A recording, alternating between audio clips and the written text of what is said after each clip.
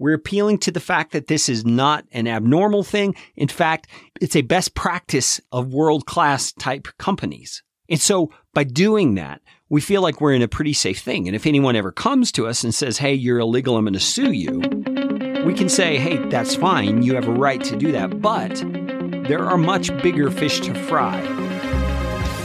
Live your faith, build your business, and change your world. This is Live, Build, Change.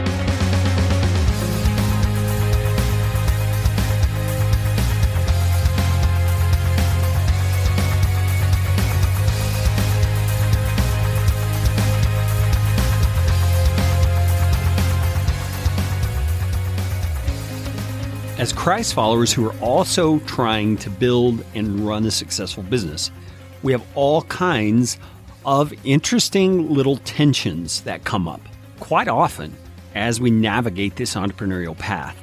There are examples I could give to you just that I've read about or that I've seen, but I thought that one from the real life day-to-day operations of my own podcast production business would be the best to help you see that we've got to be really clear on some very important things if we're ever going to be successful in a kingdom sense. I know that you have a lot of options when it comes to things you put into your earbuds and listen to on a regular basis. And so I greatly appreciate that you have selected the Live, Build, Change podcast. This podcast is all about living your faith in Jesus Christ in an authentic, genuine way, building a business that you can then couple with that faith to change the world in ways that really, really matter. That could be your world in a local level. It could be on a broader scale. It would greatly depend on what God has for you, but that's the point of Live, Build, Change, and I'm thankful that you're here.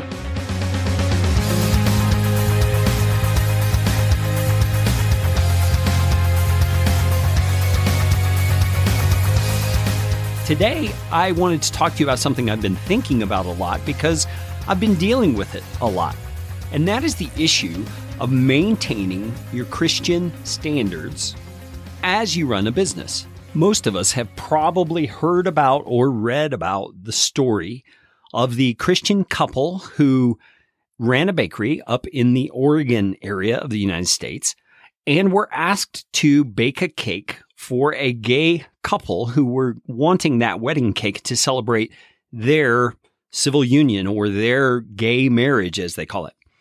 And it's one of those things that, everybody seems to have an opinion about. Some people feel like, what's the big deal? Bake the cake is a way to love people. And I've heard really devoted Christ followers say that.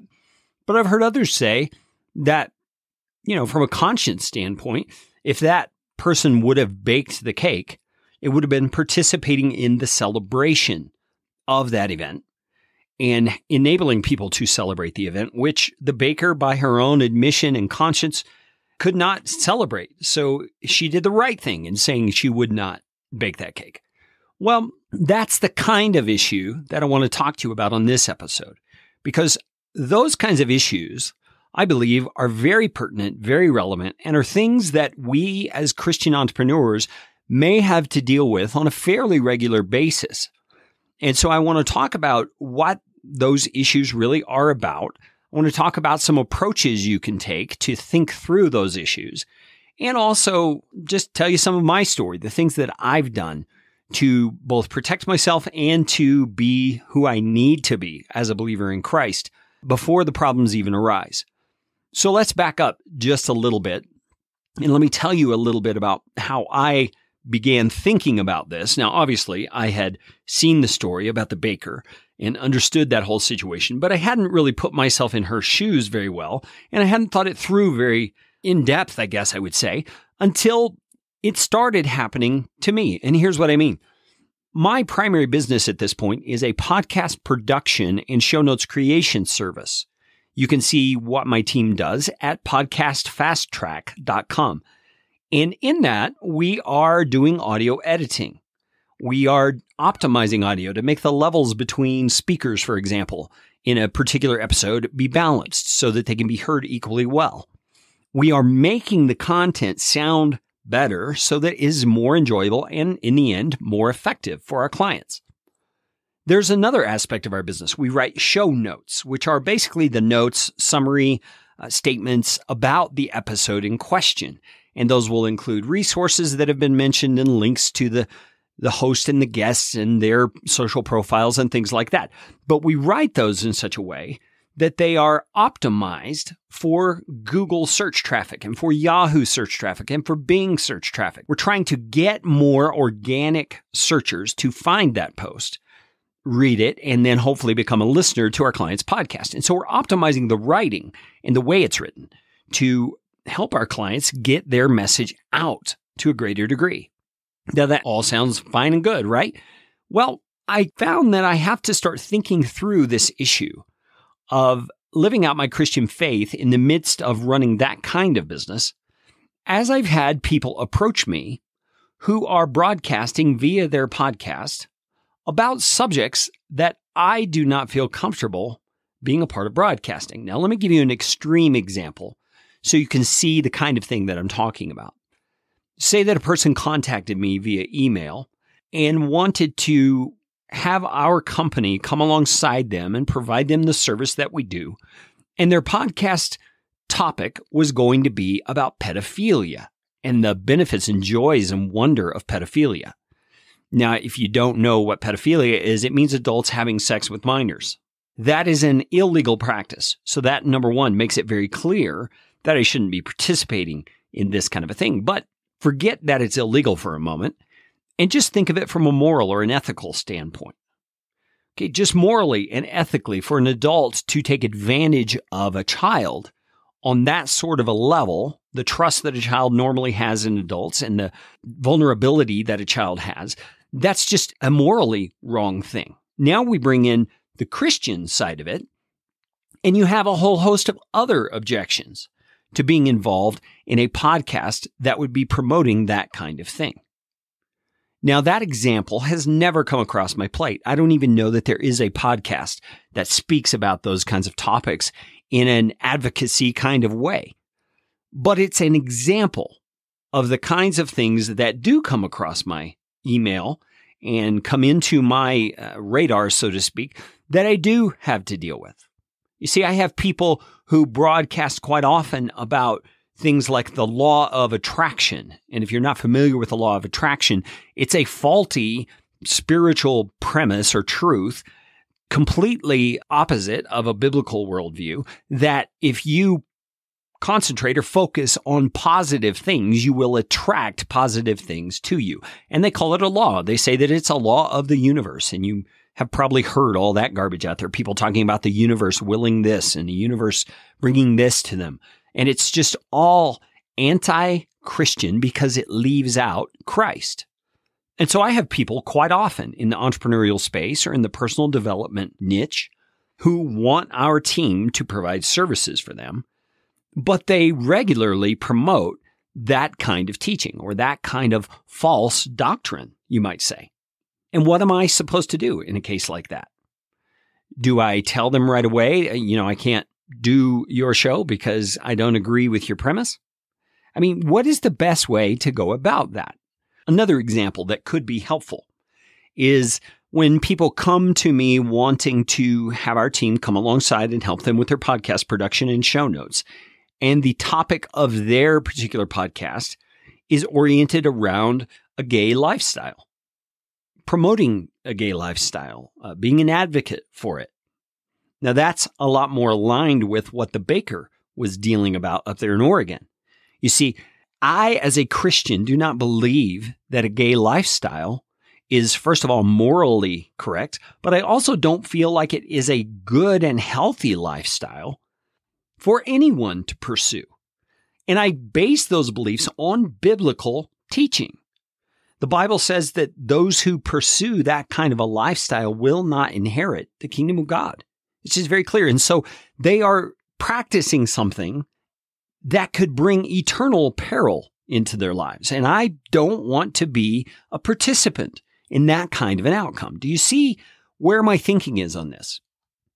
So with those few examples in mind, I want to give you some of the background of how I've had to deal with this.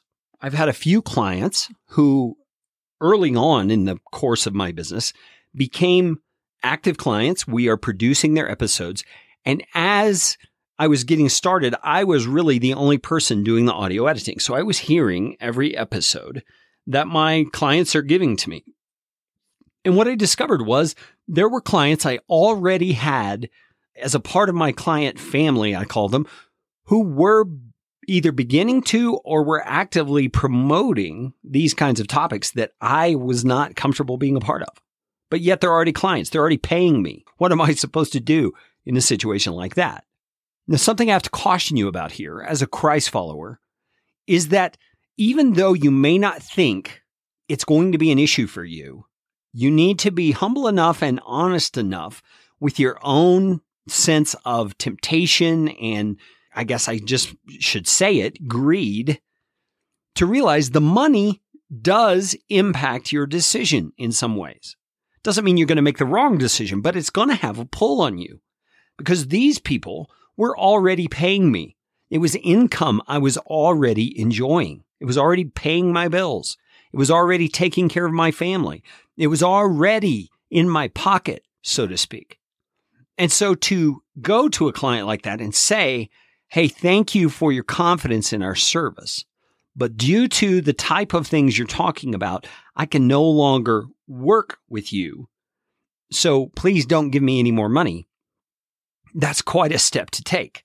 It's a step of faith, a step you have to take with faith in God, that He is your provider, not these clients. He is the one who provides for you through clients. And as you take a stand to be consistent with your own moral convictions, God Himself will provide for you. That's really where you have to wind up on that.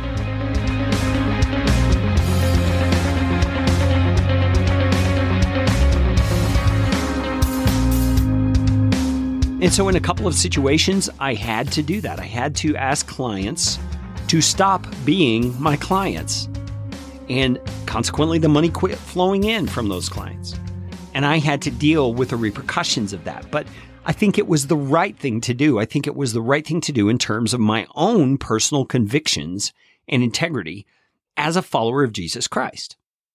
I've had other clients who at first were not producing things that were antithetical to what I believe. They were not antithetical to the things that I felt good about producing. But over time, their themes began to change and their trajectory headed in a different direction. And those were some of the hardest conversations to have because the clients, in their mind, you've been working with them for a long time. What's the matter? Why are you suddenly having this pang of conscience? Well, they didn't see their own change, their own difference in direction as clearly as I could because, they're inside their own head. They don't see it as objectively as I do. And thankfully, I thank the Lord for this. In every one of those situations, the clients have responded well. And they've understood that I have this conviction that I have to stand by because they have convictions about things too. And, I would appeal to that. I would say to them, you have convictions that you won't compromise. And I wouldn't expect you to compromise them. I wouldn't ask you to compromise them. I have convictions too, and I can't compromise this. And so they would understand that even if they didn't understand the logic or the reasoning behind my conviction. And so I thank God that happened in these cases with these clients. But is that really how you should handle it? Should you just take on clients from the beginning and just cut them out later if it turns out that they're not the kind of clients that you need or the kind of customers that you need? Or is there a better way? Well, I want to tell you what I figured out to do. And it's nothing I feel like I came up with. I feel like the Lord directed me in figuring this whole thing out. As I thought through this issue, I became aware that there are certain bigger organizations or bigger companies out there that essentially do the same thing I was wanting to do. The case in point that I will point you to is iTunes. iTunes is owned by Apple, but iTunes is a directory through which you can find podcasts and apps for your iPhone and other things that Apple sells. You do that through the iTunes store. And iTunes, when it comes to podcasts, has a list of subject matter that they will not allow to be listed in their directory. Many of those things have to do with things that are illegal, but some of them are not that sort of thing. Some of them are conscious decisions that they have made of the kinds of things they will not allow on their platform. Things like gratuitous violence or hate speech or defamatory sorts of things. And you see, what I noticed there is that they are making their own stand. And by they, I mean the higher ups behind iTunes, the ones who run the company of Apple, I'm assuming, is who's behind all this really. They have made decisions about the kinds of content that they as a company are willing to promote through their iTunes directory. And so I figured I could take a page from their book and begin doing the same kind of thing, but I have to lay it out very clearly, like they have done, because they have a whole page on their website that tells you the kinds of content that is not allowed in their directory and the kinds of things you can do once you're in their directory to get your show removed from their directory. Okay. So I figured I had to do something similar, and I had to do it in a way that appealed to an example like iTunes to show that I'm not a narrow-minded bigot. I'm not the only one doing this. In fact, very successful companies that are actually admired by much of the population do the very thing that I'm doing. And so that's what I did. I created a page on my website. I call it my why page because it tells why my company is doing what it's doing, what our goals are, and the beliefs we have that kind of guide the way that we do business. And as a part of that, I have a section telling the types of content we will not work with. And so you can see that page if you'd like to see an example of what I'm talking about at podcastfasttrack.com/why. podcastfasttrack.com/why. And you'll scroll down to the bottom and you'll see this section that I'm talking about. And that section alone, I think it does a lot of good for people who come to my website, checking out our services. They see the why page. They click on it to see what our business mission is and that sort of thing. And they get exposed to these company values that are informed by my Christian faith and make it very clear the kinds of content we will produce and the kinds of content we will not produce. And something else I've tried to make very clear on that page is that it's not about a hatred for the people who believe differently than us. In fact, we feel exactly the opposite. We love those people. We love them with the love of Christ. That's my goal as a leader of this company, that our clients, that everyone we interact with will feel cared for and will feel loved. But we simply can't produce certain types of content, certain subject matter, and those kinds of things. And so that page, I've tried to make that very clear.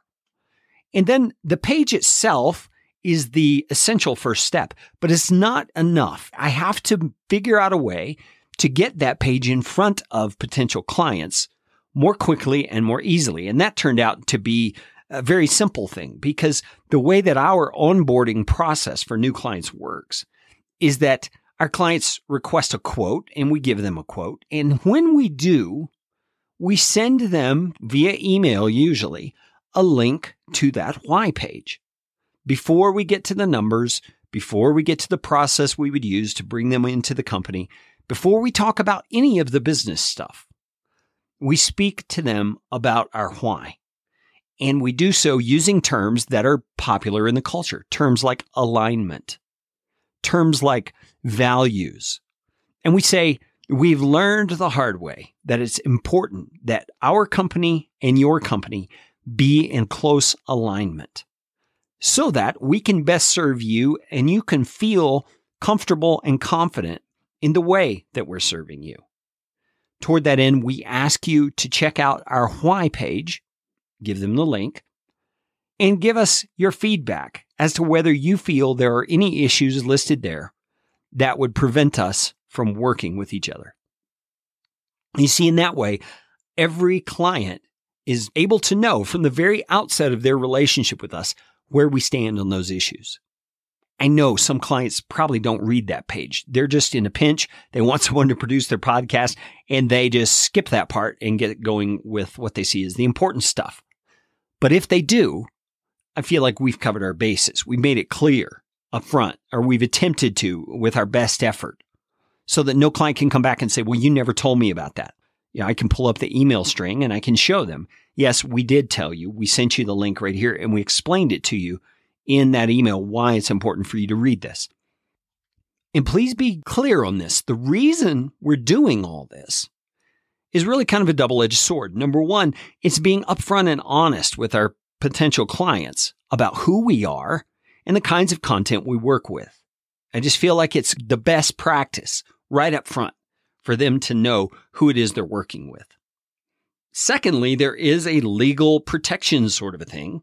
We are saying it up front. We're making it clear, and we're appealing to, so to speak, a company that is greater than us who does a similar thing. We're appealing to the fact that this is not an abnormal thing. In fact, it's a best practice of world-class type companies.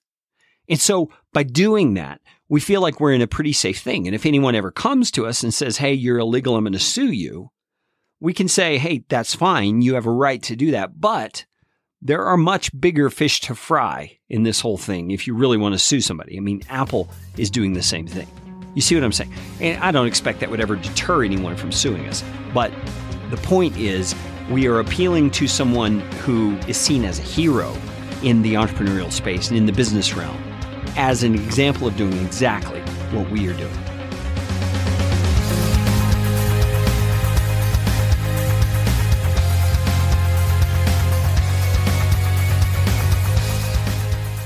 Now, as we move on, let me tell you some of the responses I've gotten to this kind of a stance. Out of all the potential clients who have been working with us or asking about working with us, who have read that why statement, I've only had one or two out of about 4 years worth of contacts with potential clients who have come back angry, who are just really upset and offended that we would make such a statement on our why page, that we won't work with certain kind of people. The rest, they'll mention, will we believe in gay marriage? In fact, one person said, my business partner is gay and has a committed relationship with his partner, and I wouldn't feel good entering into this relationship because of my loyalty to him. Okay, totally. But they were civil about it. They were understanding. They didn't cause a big stink. They just moved on and found someone else, because there are plenty of people, plenty of companies that do what we do, and they know that. They can go find someone else who will do an admirable job for them on their podcast production and show notes. I've had one person who contacted me, and their show was legal oriented. And as I got to researching the potential client, I've discovered he was actually a lawyer. And so when I sent him the page about the why and all of that sort of stuff, he responded that he thought what we were doing might be illegal, but he wasn't going to make a big deal about it, and he would just find someone else. I replied to him and I pointed out that we don't believe it's illegal. In fact, companies like Apple do the same thing. So I feel that we're pretty safe in our stance. And he never replied back, but I wanted him to see that this is not just an issue for Christians. This is an issue across the board, that every individual, every person running a company needs to be able, they need to have the freedom to say, I will not work on certain kinds of content on moral grounds. And we as believers need to do that even more diligently. And we do so in a way that makes Christ look good. And so I think before we wrap up, we should take just a few minutes to talk about what does that really mean?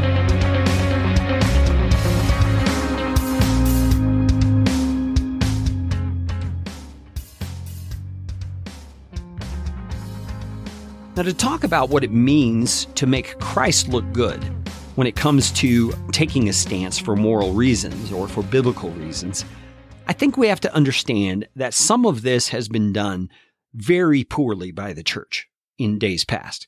I mean, we've had people picketing gay marriages. We've had people calling homosexuals nasty names, all kinds of things, which I don't believe is what Jesus has called us to be as his people. You see, people who do not know the saving grace of Jesus Christ, who have not been transformed by his indwelling Holy Spirit, do not have the capacity to live out a moral Christian ethic. I mean, think about yourself. You're a believer in Christ. You're one who is indwelt by the Holy Spirit, and you have a hard enough time living it out, right?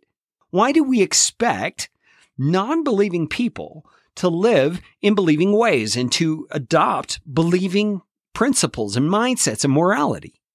It's ridiculous to go after those people with a vehemence because of the fact that they're living as who they are. And it may sound kind of prejudiced or bigoted or all that, but I'm speaking biblical truth here. The Bible says those without the Spirit of God cannot please God. You can see that in Galatians chapter 5. We should not approach those people angrily or bitterly. I mean, we can be angry about the fact of what sin has done to our world, but the people that we see practicing, promoting, and even defending the most heinous practices are actually victims of the enemy. Now, don't hear me saying they're not responsible. They are making choices as a moral agent before God, but they are not the ultimate enemy. We have another enemy. We have Satan, who is the enemy of our souls. He's the enemy of their souls, and we need to see it that way. And our attitude, our approach to people who are not of the Christian faith is never to be one of antagonism.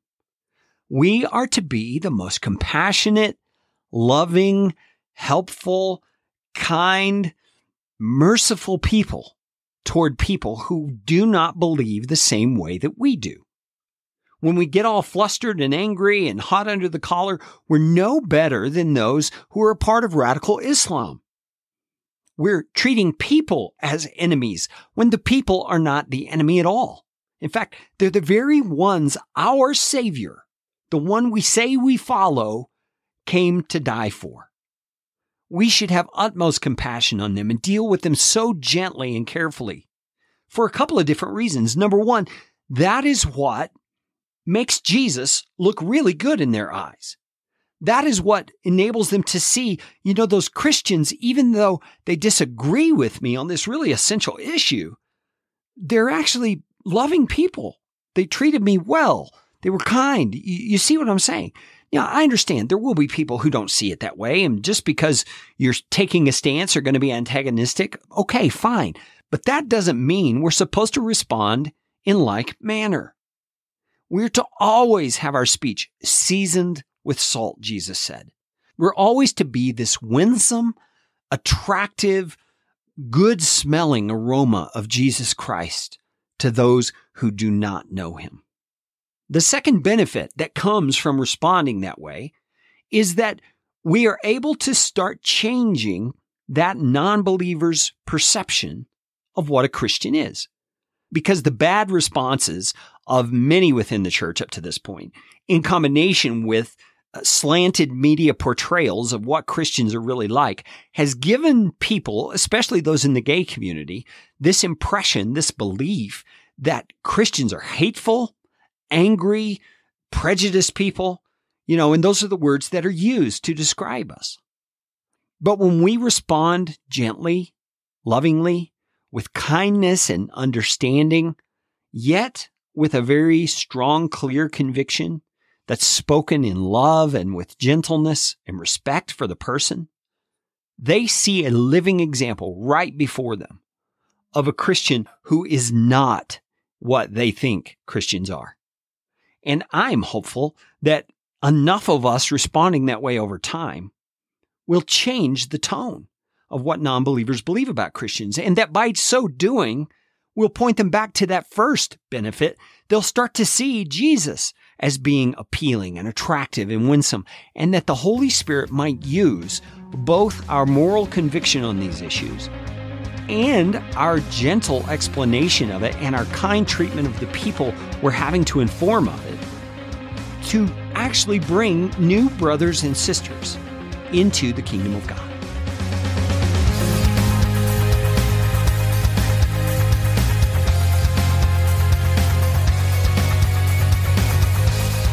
And before we wrap up, let me just say something that I think is obvious from everything I've said already, but I want to say it again, just to be sure that we're very, very clear on this. We, as people of Jesus Christ, are called to be holy.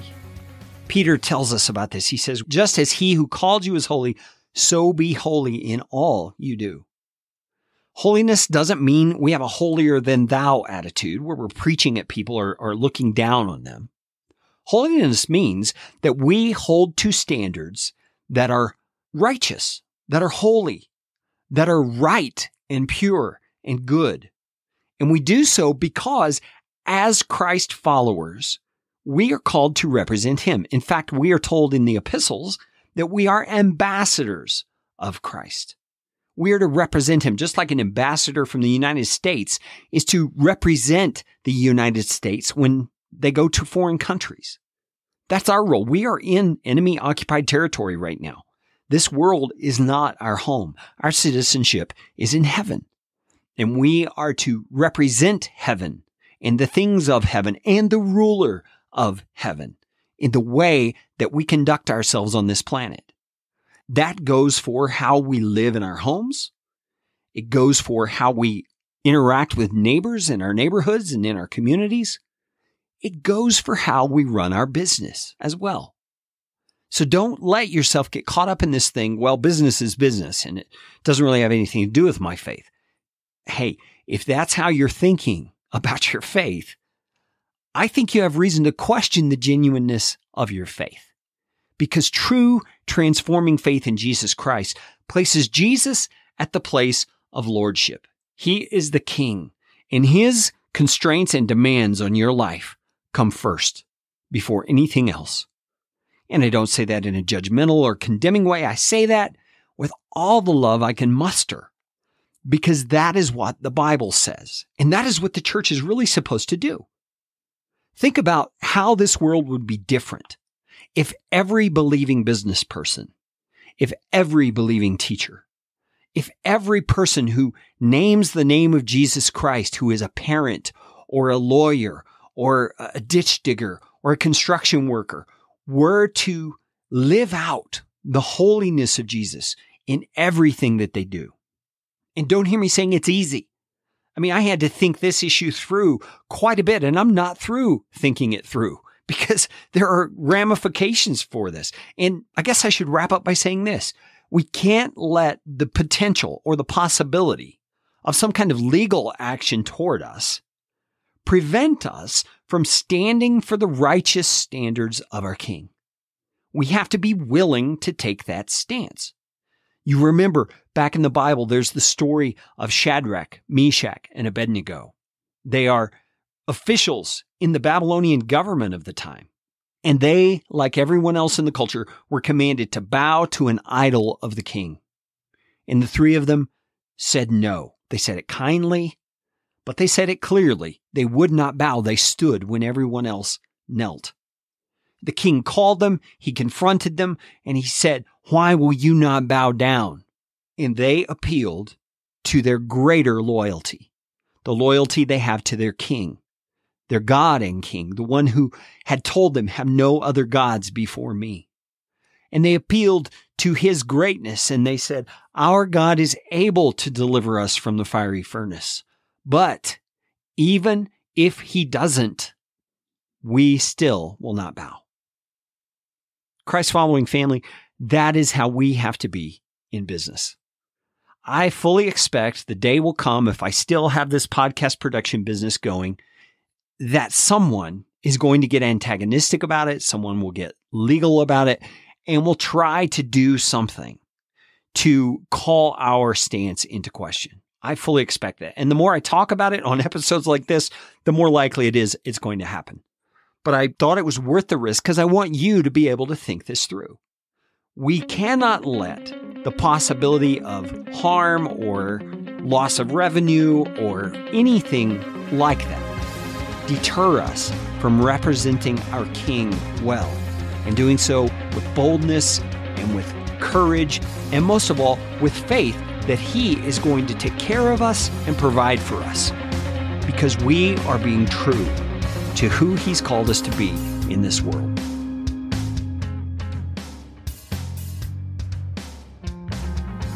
Thanks so much for listening to Live, Build, Change. I so appreciate it. And if you are finding value in these episodes, there is one very important way you could help me out.